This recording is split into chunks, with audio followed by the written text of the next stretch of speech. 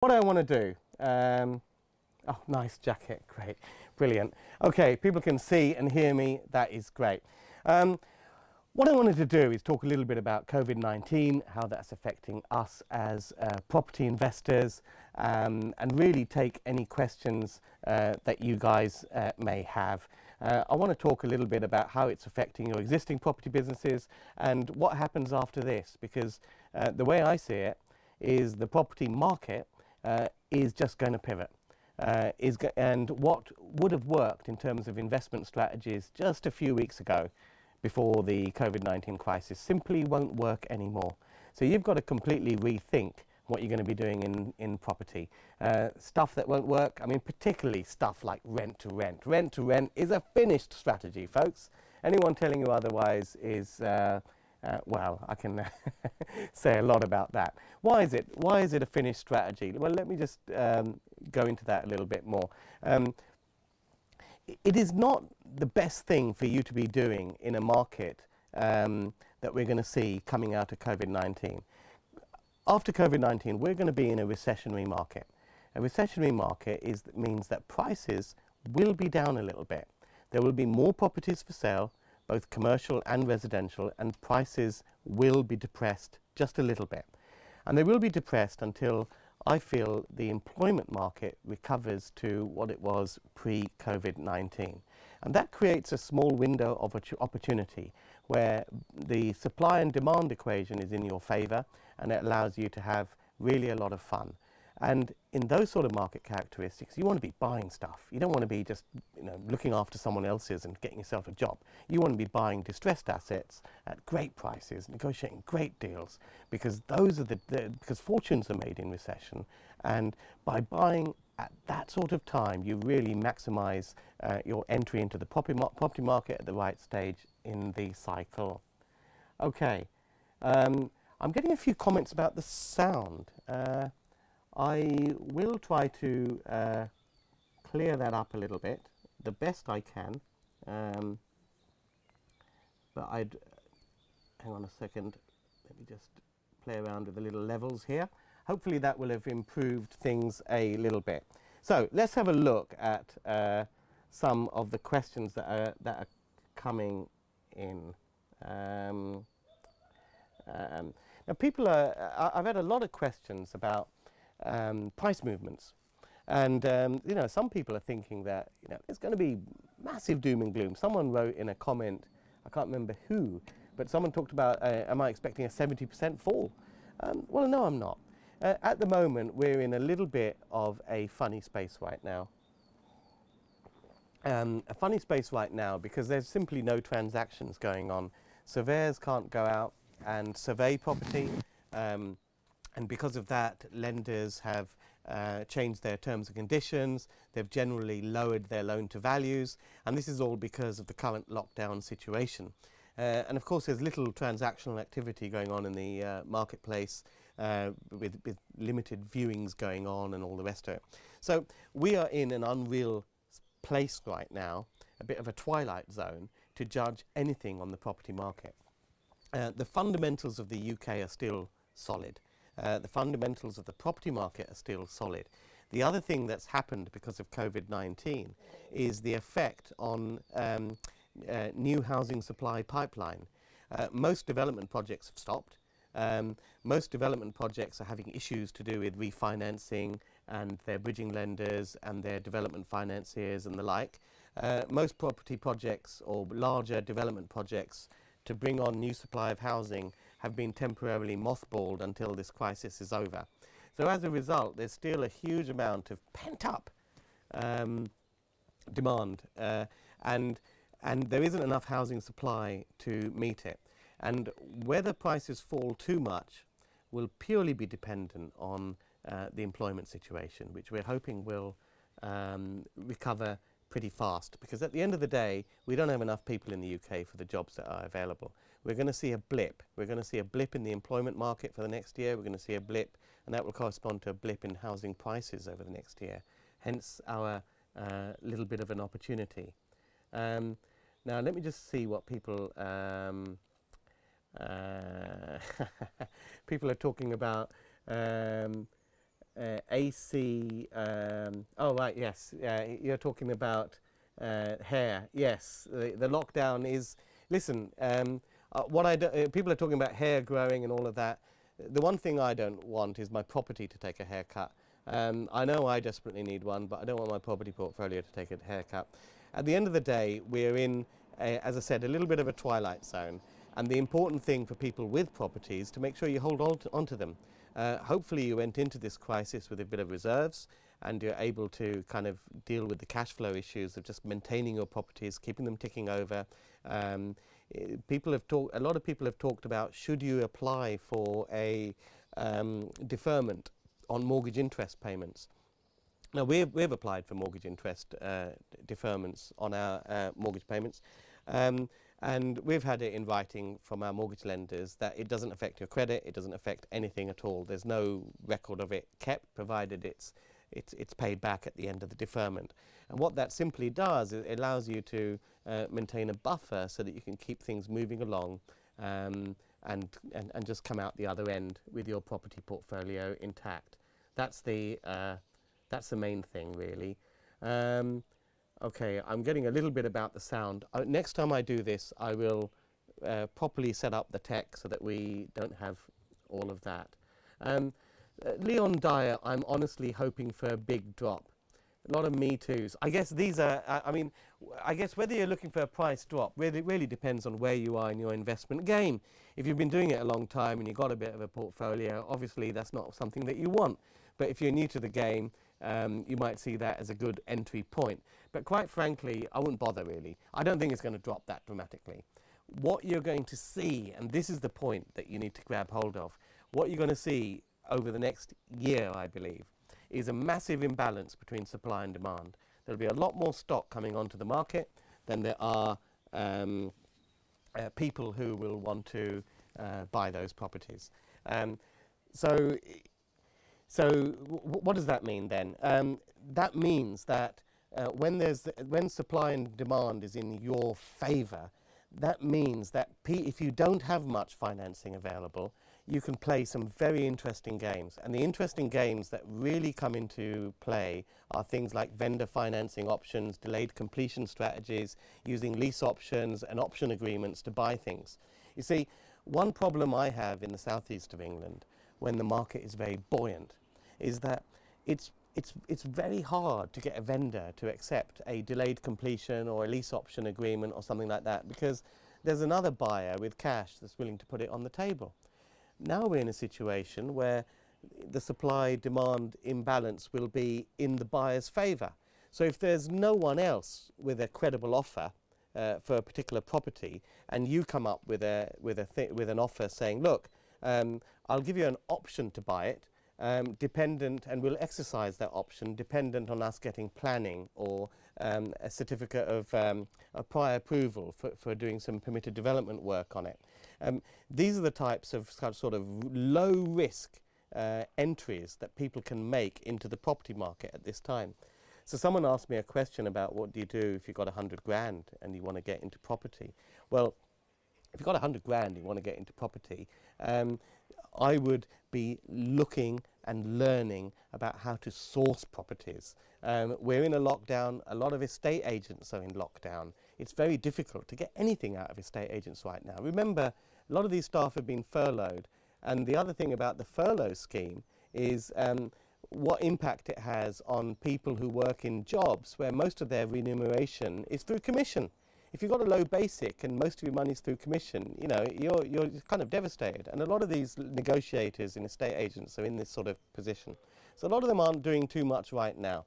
But there is a golden opportunity, and we've already activated some direct-to-vendor marketing campaigns to really kind of target vendors of properties where you can make a direct approach. Now, when you're making a direct approach to a vendor, and they are motivated to sell, and they don't have too many options of other buyers available, then you can pitch them a competitive offer, and you can pitch them an offer which is subject to. And I think this is the phrase that's going to really turbocharge your property investing career, the phrase making offers subject to. So you see a site, It's got some permitted development rights that you can exercise, or some planning permission improvement rights that you can exercise, and you make the offer subject to getting the planning permission. You get the planning permission, you exercise your option to buy the property off the vendor, you give the vendor what they want, and you have an immediate uplift on day one, even in a flat market. And that is a golden opportunity for people right now. Right, let me have a look at some of the questions. We've talked about the large drop. How big do you think the drop? Jonathan Shackleton is asking me, how big do you think the drop will be, and for how long? I think the length of time of the drop is dependent to the employment market. As soon as what we're seeing is a little bit of a merry-go-round in the jobs market. I mean, we run a serviced office building, and a lot of our tenants have exercised their right to basically end their license agreements. So what we are seeing is that some people who had an 8-person suite want to come back after the lockdown, but only take a 5-person suite. So businesses will come back after the lockdown, but a lot of them may contract a little bit, whereas before the lockdown they were expanding a little bit. So it's going to take a little bit of time until the economy starts firing again on all thrusters, and a lot of the unemployment that it'll create kind of gets mopped up. When that gets mopped up, then you will see a rapid recovery in housing. And I think we're looking at a 12-month period, assuming we don't get a massive spike in coronavirus, which of course is the elephant in the room, which no one really knows about. Now, let's have a look at what some other folks are saying. People are talking about interest rate. Daniel is saying, I truly think increasing interest rates slowly over the past 5 years would have massively saved this drama. I don't exactly know what you mean. If you want to elaborate on that, please do so in the comments. Would you suggest pushing? Prithviraj Rao is asking me, would you suggest pushing down on buying price right now, or waiting 3 or 4 months to do it? Well, right now, quite frankly, I would be looking at sourcing deals, sourcing opportunities, mostly from direct-to-vendor opportunities, and looking at stuff that has been on the market for at least 3-4 months, because anyone that had put their property on the market in January and still hasn't sold it, they must be getting more and more in need of that sale. But I wouldn't be making any offers today while we're in lockdown. It's the old saying about you never want to catch a falling dagger. Wait till the dagger has fallen on the ground and you can pick it up safely, and then you can go. This crisis is quite different from any other recession that I've worked in. Like in 2008, 2009, when the Lehman Brothers crash happened and the credit crunch happened, we were looking at the unfolding crisis in the rear view mirror. The crisis had happened, and then we, as citizens, as people in the property in property community, were just reacting to those events. This is the first crisis that I've seen where the crisis is not in the rear view mirror. It's actually happening right now. And until it's over, until we're out of lockdown and we see some normality return, it is going to be very, very difficult to make offers. I think it'll be very, very foolish to make offers right now, unless, of course, no, really, I'm not making any offers right now. I am getting conversations with vendors, qualifying them to see how motivated they are, and looking for easily realizable development opportunities which can be exploited on those sites. The offers will start to generate after the lockdown is over. Can we talk about business? Leon Dyer. What aspect of business do you want me to talk about? If you just elaborate on that, I'm happy to. What loan to value would you say is optimal? Well, I think in some ways that's going to be guided by the banks. We have already seen a drop in loan to values. And those loan to values will be even less for commercial property purchases. But I think for commercial properties, you're looking at 60% for residential properties is going to be about 70% after we come out of lockdown.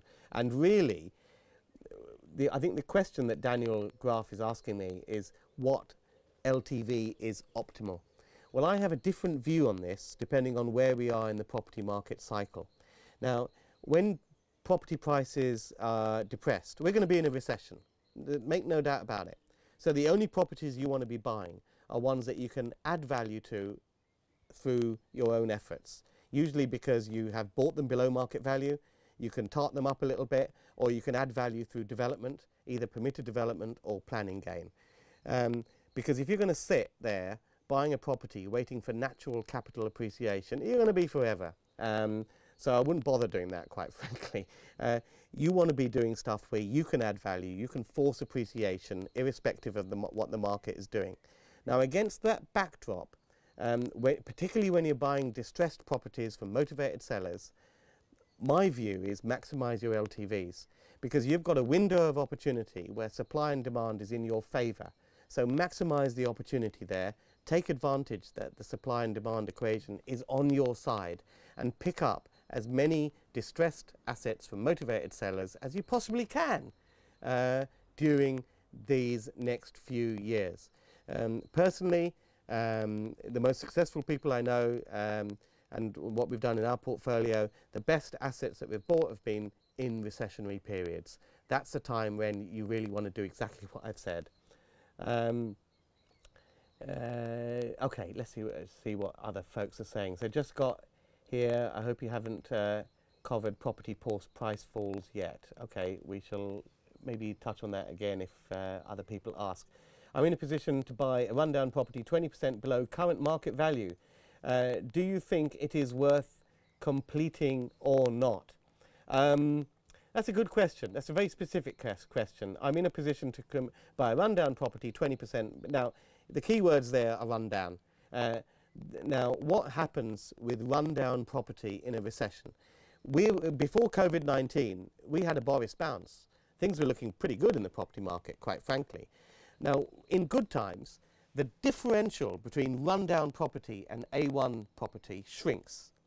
In bad times, in recessionary times, there's a massive gulf that opens up in price that you pay for a rundown property and a done-up property. We see this all the time. I mean, in boom time, you know, you buy some wreck at auction and it's about the same price as one that's fully done up. That's just the way it is. Supply and demand is not on your side. So, what I suspect from your question is you negotiated that deal 20% below current market value, maybe just before COVID-19. And if that's the case, then I would be looking to reassess that, because quite frankly, in the recession that we are going to see over the coming months, you will get a better discount for a rundown property. What evidence do I have of this? Well, you just have to look at some of the auction data that's coming out. If you look at some of the auction sales data, you'll see that you're seeing a bigger gulf in price that rundown property is fetching compared to the market value than we had, say, this time last year or the year before, and that's worth bearing in mind. Okay, so let me have a look. Yorkshire is the place to invest, from David Burnham. Well, perhaps it is. There are lots of good pockets in Yorkshire. There's the Golden Triangle, as I understand, Leeds, Harrogate, anywhere where you know. Here's the thing about the market that we're going into. There are places that are, quite frank, no offence to anyone, but they're hellholes, quite frankly, and there'll always be hellholes. There's no point investing in Blackpool. I mean, it does sod all in a boom time, it does sod all in depression times, you know. But you know what? Good solid areas where there's good solid employment prospects, where there's an affluent population, where prices have always been solid, they will see a little bit of a dip, simply because the supply and demand equation is just in your favour. And that's the time to pile into those areas. Good solid areas that existed before COVID-19 will always be good solid areas when we come out, and you've got a window of opportunity to pick up a few things. So that's what I would say with that. But David Burnham is basically saying let's all pile into Yorkshire, so there may be a tip there for people. Every micro market is in one shake. Yes, you're absolutely right. There's no such thing as a property market.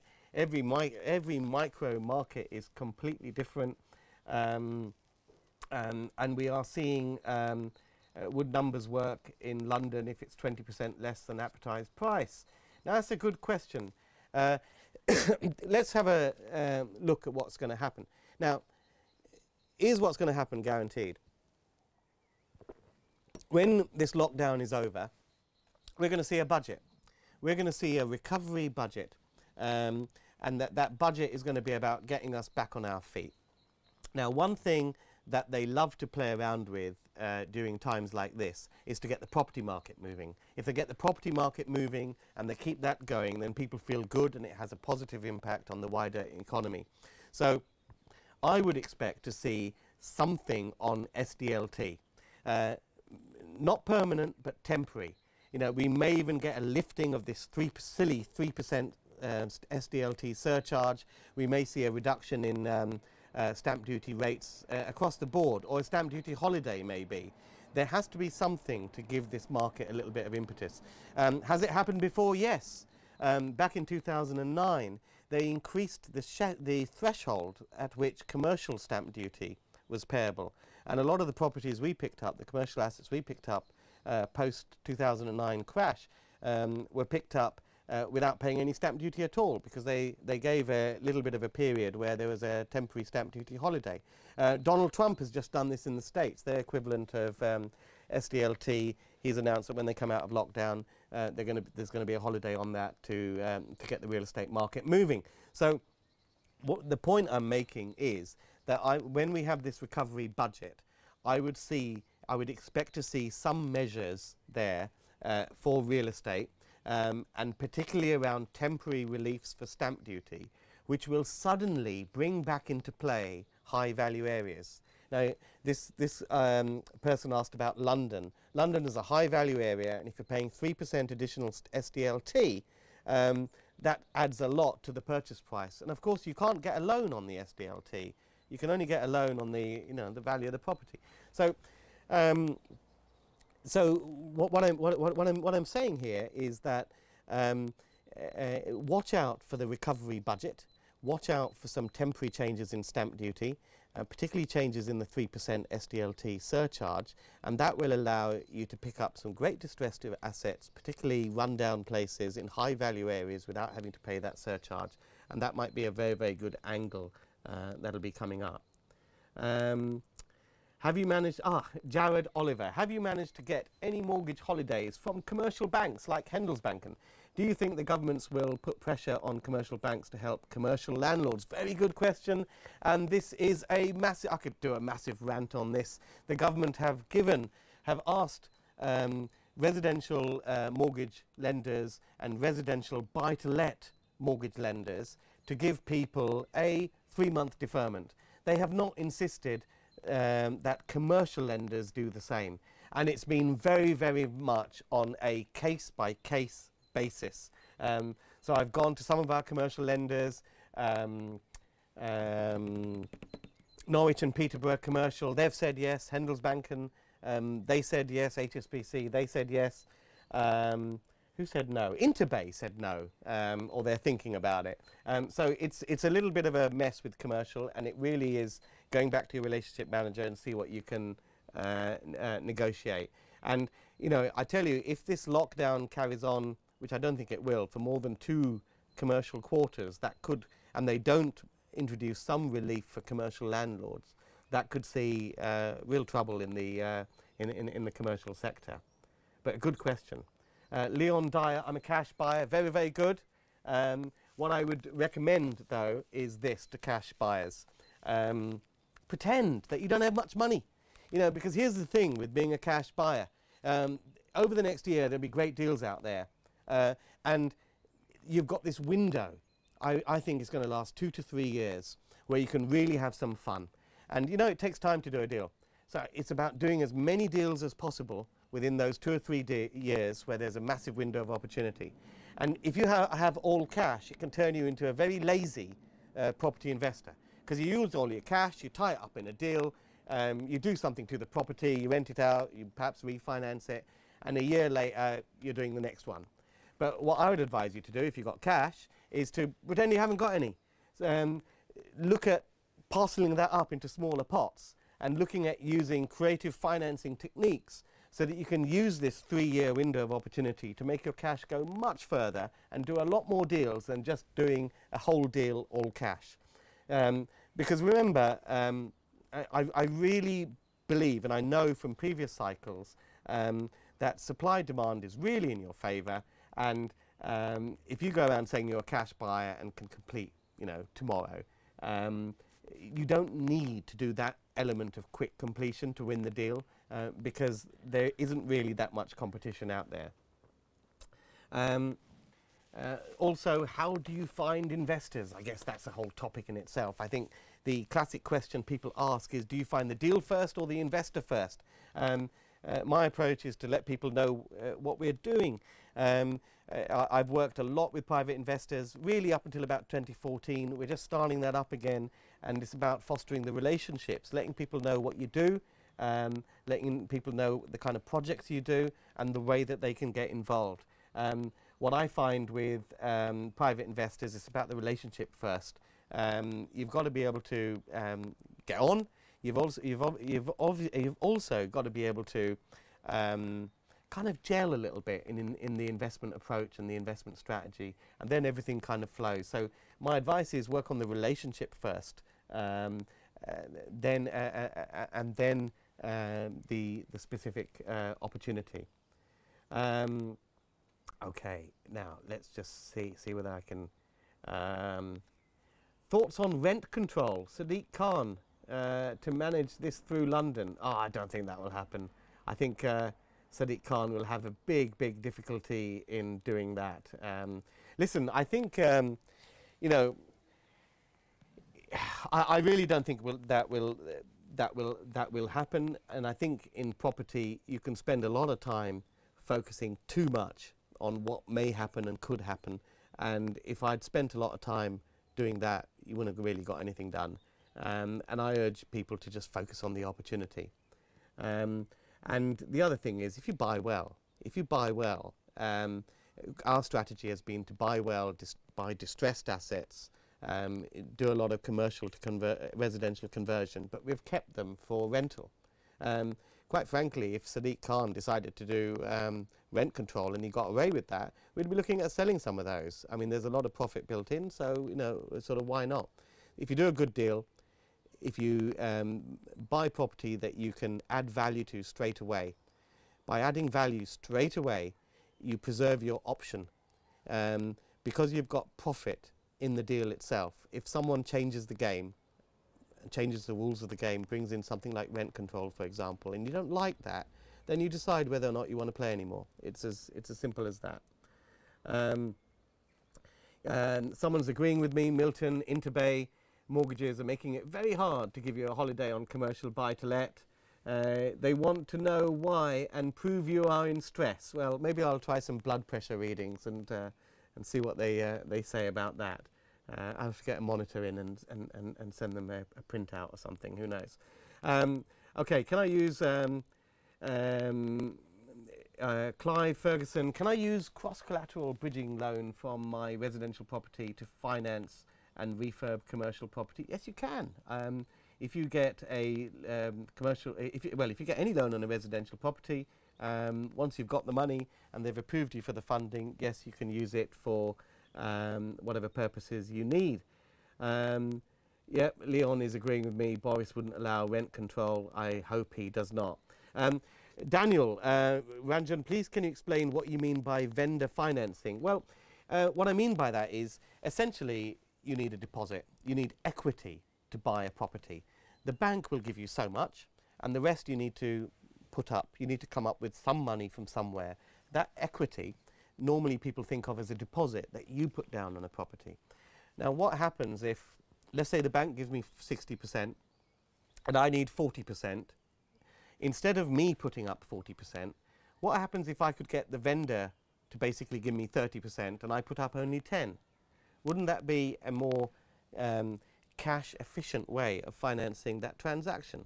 Well, yes. Well, how would I get the vendor to give me that? Well, the way I love to do it, and the way I kind of do it, particularly in these times in the cycle, is I look for properties which have planning gain or permitted development opportunities. So let's say we do a lot of shops and uppers, for example. Let's say we buy a freehold property which comprises a shop and some upper floors.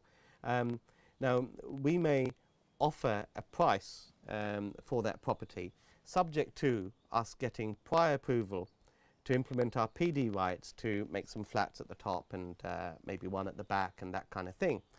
Now, we secure that property with an option from the vendor at a fixed price.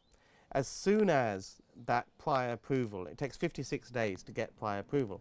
As soon as we win that prior approval and we have that piece of paper to say that we have got it, we have immediately uplifted the value of that property.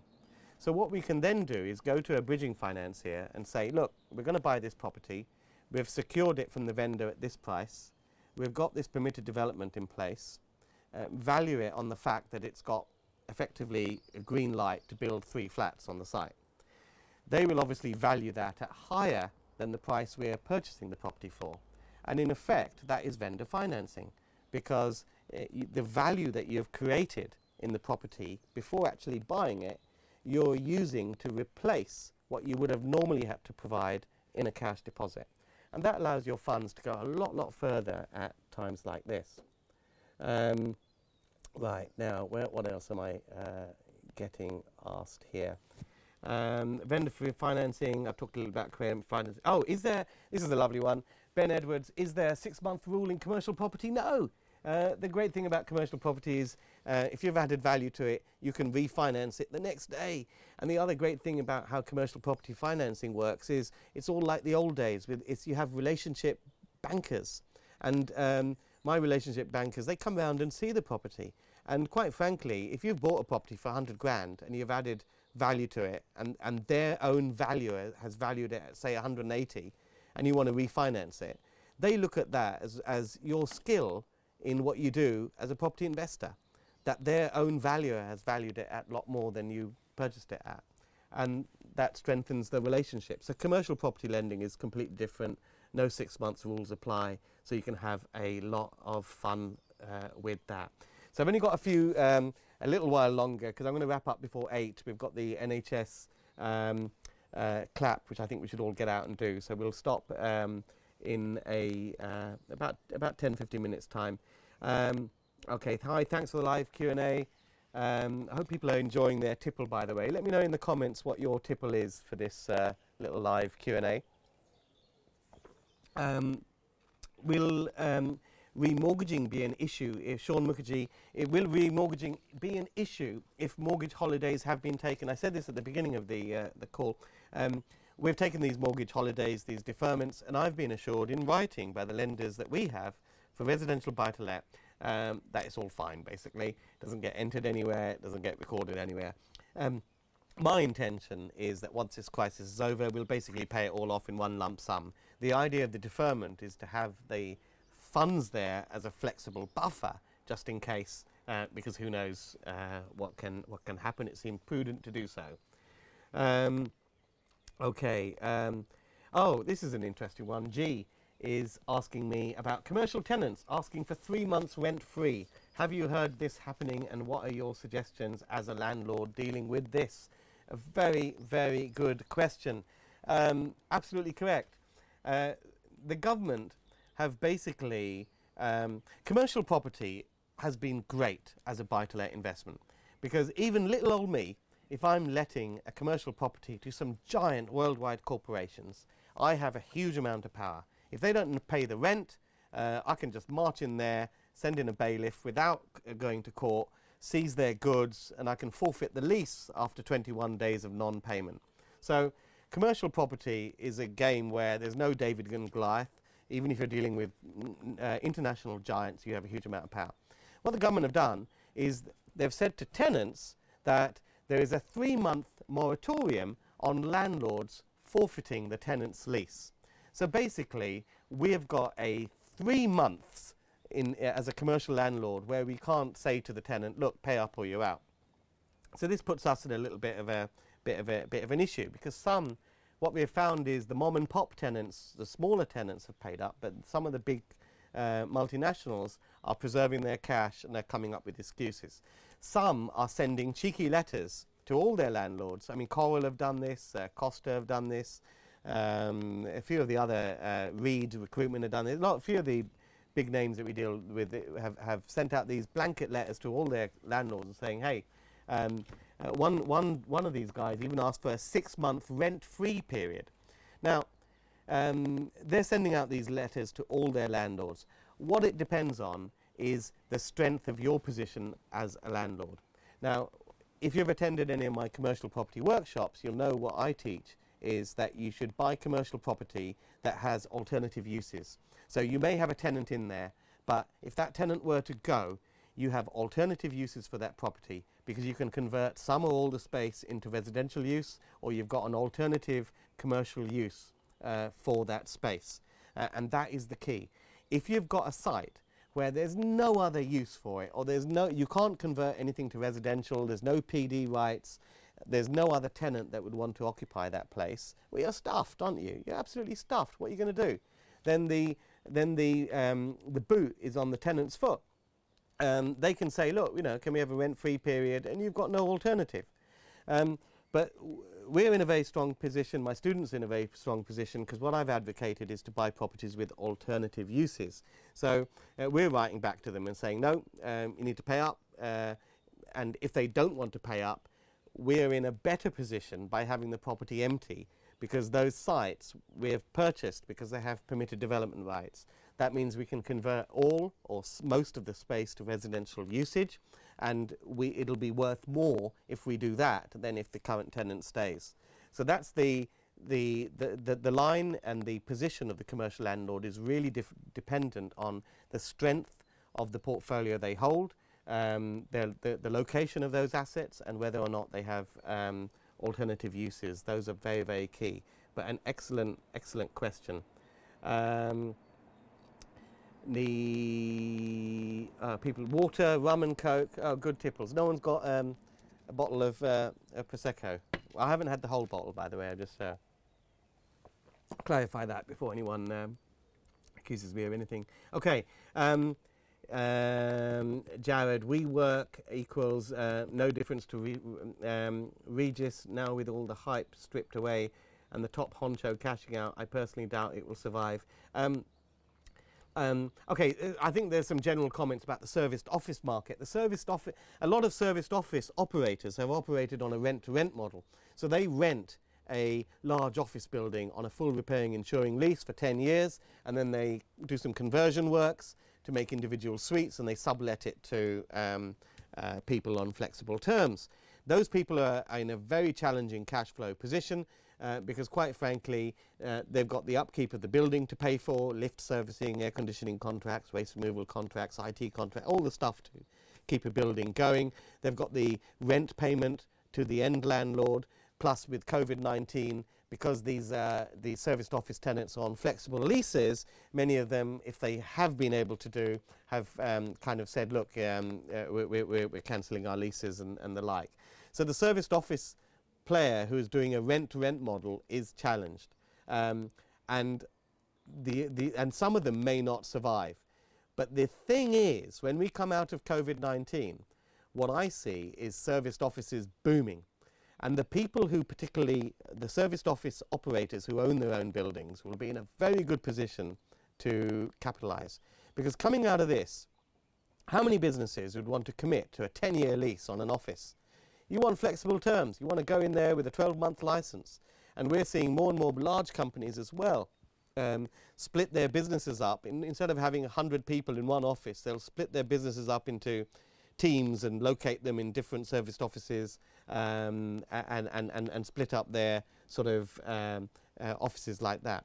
We're also seeing a change in people. I already saw this before COVID-19. In our serviced office building, if a tenant took a 7-person suite, they may have 20 people in the company, but not all of them are there every day. They only need a core of people there in the office. The rest are remote working, out on site, and all the rest of it. So the way people are using offices is completely changing, and serviced offices will be a massive boom market. But I think that many of the rent-to-rent serviced office operators will be facing some cash crunching times, and there has been no government help for these guys, I tell you. Really, the serviced office sector has been hung out to dry. Ranjan, I'm tempted to take 150 cash and buy a couple of HMOs in Liverpool for students via auction in this current market. What are your thoughts? I would shy against diving into the HMO market right now. It's a lot of uncertainty. I don't think co-living is something that you really want to be getting involved in. We have some HMOs, we're having problems. I mean, we've had someone wanted to move out of an HMO because there's a doctor renting one of the rooms in the house, and they're worried about a risk of getting infected. You know, these are sort of issues that you have to face now with HMOs. I'm not sure whether HMOs is the right sort of time in the market. HMOs is a strategy where you make money from cash flow from intensifying the usage of the property. In a recession, you want to make your money by buying cheap, by adding lots of value, and making capital value. You want to make a capital return on the asset that you're buying.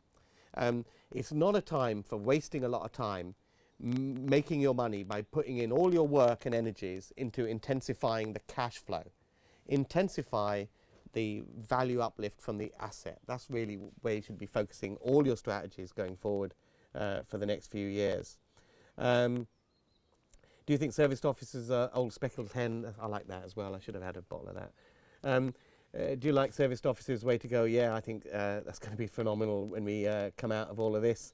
Can you, this is an interesting, burning desire. Can you become a millionaire in the long term buying 10 houses down north or up north, producing £500 a month? No. No. Let me reiterate, the people who achieve massive wealth through property make it through capital gain. That's the bottom line. The people who, the cash flow is just to keep the property ticking over and to give you some living expenses and all the rest of it while you're waiting for capital gain. Recessions allow you the opportunity to build that capital gain in a very short space of time. That's where fortunes are made, by buying distressed assets cheap at times of recession. I'm looking at cash flow, but I'm not looking at spending a lot of time on it. Obviously, everything has to be cash flow positive, otherwise, what's the point in doing it? But what you're looking at is basically buying. I mean, everything I bought between 2009 and 2013, within a year of buying it, I had no money tied up in the property because we bought cheap, we added value, we refinanced, pulled everything out, went on to the next one. And you built up a portfolio that within 10 years pretty much increased in value quite a bit. And that's really the opportunity to focus on. That will happen again, and that's the thing to kind of spend your time on. If you were a first-time buyer in London, would you hold off from buying right now and wait until the beginning of next year? Also, how do you, and what do you expect? Now, I'm not a big fan of waiting, really, for anything. I've just contradicted to myself, of course. I will wait until COVID-19 lockdown is over, because I want the dagger to fall, I want the dust to settle, I want us to come out of lockdown and see what it's all like. We've got to see that first. Sometimes you see these on Sky News and all of that, you see some cyclone or some hurricane happening in some part of the world.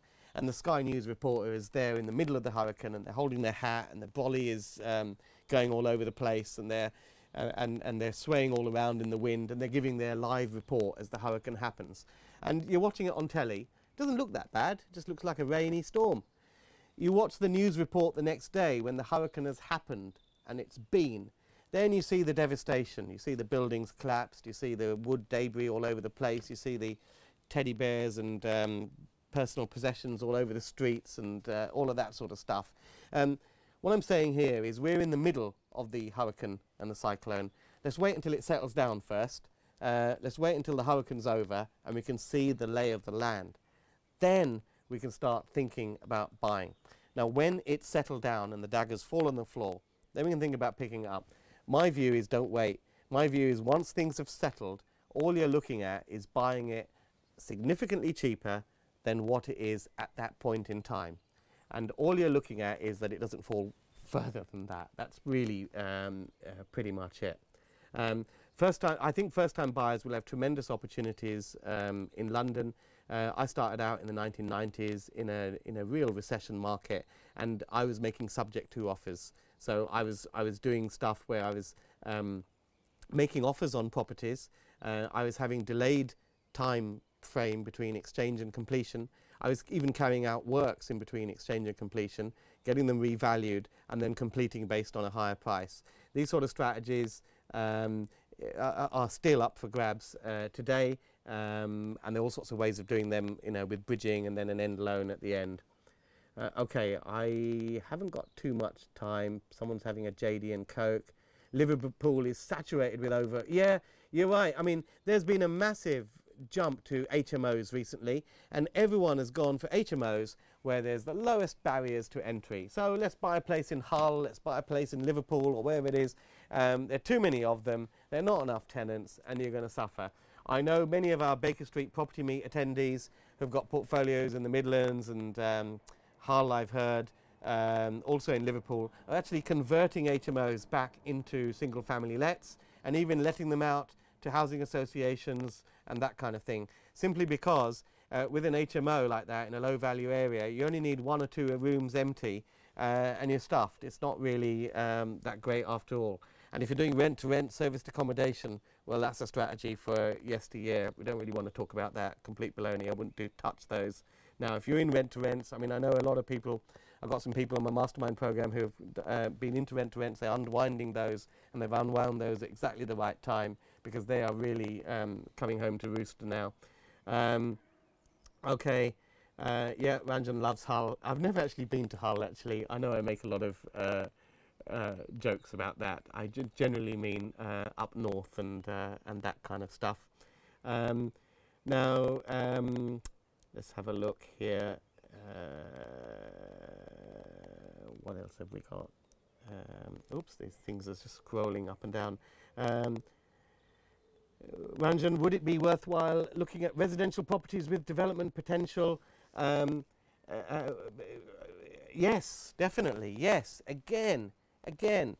If you see a site with development potential, whether it's residential and it's owner occupied, that's another time for what I call the subject to offer and negotiating the deal with an option agreement. Because remember, if the vendor is in the property, they're living in the property, and there's no other game in town. Let's say the property is available for 100 grand, and perhaps it's on a corner plot with a little bit of land at the back. So you know, what we do in those sort of situations is we'll say to the vendor, look, you want 100 grand. No one expects to get the asking price in this market. We'll give you 100 grand. But we will offer it, we will actually purchase the property in 6 months' time once we've got planning permission to do what we want with the side plot or what have you. We'd secure the site at 100 grand by way of an option. We'd risk our capital in terms of planning permission and planning fees and architect fees to get that work done. Once that planning permission is got, we will then exercise our option to buy it, and we'll get financing based on that uplifted value. It's a superb time to play that game, because when that game is really possible, when properties take longer to sell. In an up market, you can't do that, because people will buy the property unconditionally. Because there are fewer buyers available willing to make those unconditional offers, it allows relatively new entrants with the knowledge and the skill and the sort of playbook, if you like, to go in and make creative offers so they don't really have to put too much in the game. By the way, the other thing about that strategy, when I started out using that strategy, I would also, so you've secured the property with an option, you're risking your money getting the planning permission, and you're only exercising that option in 6 months' time. That 6 month time gives you plenty of time to work with private investors and get some private investors on board who will finance the development of that particular project, and you can cut them into an equity split and the like. So the fact, what I'm trying to say here is the fact that property takes longer to sell and there are fewer buyers out there, no matter whether it's residential or commercial, what that does is it opens up the game to people without much cash who are equipped with the knowledge and the toolbox of strategies to make the market work for them. And that's really the bottom line. In a heated market, you can't do all this stuff because there's always someone with cash willing to transact. And you just sort of lose out on all of this sort of stuff. Okay. Oh, good question, Ash. What happens if the vendor pulls out of the option? You can't. Option agreements have been in place for donkeys of years. They've tried and tested in court. If it's a properly done option agreement for a solicitor, the vendor cannot pull out. Simple as. That's just as clear as day. Get it done for a solicitor, and you do have to make sure that when the vendor signs the option agreement, they get independent legal advice so they understand the document that they're signing and all of that sort of stuff, and then it's all clear, tried and tested in court. Don't worry about that. These are not stuff that I've made up. They've been going on since before I was born anyway, so that's not a problem. Okay, we've got a couple of minutes before we kind of wrap up. Listen, I think we are going to wrap up. Oh, thank you for your comments and feedback on this live Q&A. Now, next week, we got the Baker Street Property Meet. It's going to be live, and to register for it, just head on to bakerstreetpropertymeet.com. It's absolutely free. It takes place on Wednesday, 29th of April. When you register, we'll get you an email out with some links to let you know how you can interact with us live during the Baker Street Property Meet. We've got 3 terrific guests. We've got Shaf Razul. Shaf Razul is from Scotland. He used to be on Dragon's Den Online. He's quite a prolific commercial property investor. He started a YouTube channel. You may have seen him do all sorts of exposés on various people in the sort of property sector. He's got a bit of traction on that. So he'll be talking about, our theme for this Baker Street Property Meet is really what are these people doing now during COVID-19, and what are their top tips for investing once we come out of lockdown. So Shaf Razul will be giving his view. The second guy, who you'll all know, Simon Zushi, founder of the PIN property meetups, been investing in property a very, very long time. He's got a big handle on creative strategies as well. He also runs a crowdfunding platform, so he's very much in the financing angle too.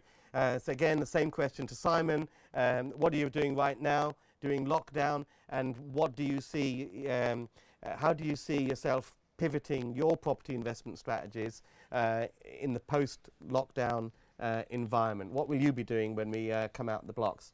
And finally, we have Mark Alexander. Mark Alexander is founder of Property 118, which is a massive site which has done a lot of good for landlord community. It's a forum site. You need to go on it and register on that. It's all free stuff. He doesn't live in the UK anymore, but he has several hundred properties in the UK, which he manages, and he knows a lot about what's going on. He knows a lot about how to structure your business as well. The appropriate and correct structures for your property business, what you should be doing with thinking about in terms of how you structure your property business, in particular how to maximize your returns going forward when we come out of this crisis. So we got Shaf Razul, we got Simon Zushi, we got Mark Alexander, all joining us in a great Baker Street Property Meet. Register for free at bakerstreetpropertymeet.com. We'll send you details of how you can interact with us online. Do get us any questions that you have. We should have some, any questions you want to put to Samuel, not Samuel, I'm reading Samuel here, Shaf, Simon, myself, or Mark. You can just put them in this chat window, and we'll try to address as many as possible. So, okay, that is about it, folks. So I hope you like this. I'm going to be doing more of these sort of property glass of wine evenings while we're in lockdown. We won't do one next week because we've got the Baker Street Property Meet on Wednesday, but certainly the Thursday after. So get your bottle ready. It's time to sign off now. And remember, 8 o'clock, support those guys who are doing a great job. at the NHS. I'm going to go ahead for the front door and give a big round of applause. So, okay, got a question about lockdown. Can't answer that now. I really want to shut down. This is the operative word now. We're going to have a lockdown of this live stream now as we all go out to applaud the NHS. Good night, stay safe, happy investing, and remember there is going to be terrific opportunity because we've got a recession. I love recessions, and